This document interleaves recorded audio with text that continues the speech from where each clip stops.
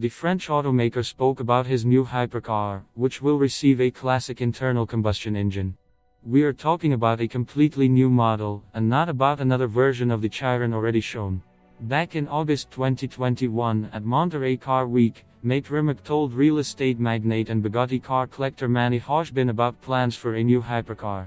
At the time, he did not go into details, but only said that a completely new model, which will appear after Chiron, is in development and may appear in 2024. Fast forward to January 2022, the CEO of the newly founded Bugatti Rimac company is ready to share much more information about the new product. He promises that we will be surprised by the new hypercar, which will have previously unseen features for production cars. I also insist on the internal combustion engine.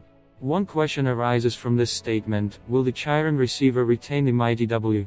If Lamborghini can save the V for the Aventator's successor, we can only hope that we will continue to see a 4-cylinder 8.0-liter engine that meets increasingly stringent emissions standards. Of course, the preservation of the internal combustion engine does not mean that the next Bugatti will abandon electrification.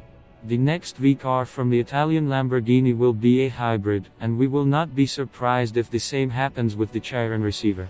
The massive W engine, which will underpin the hybrid power plant, will create an insanely powerful and heavy car, taking into account that the Super Sport 300 already has an incredible 8. Judging by previous statements, the founder of Rimac is open-minded about the future of Bugatti.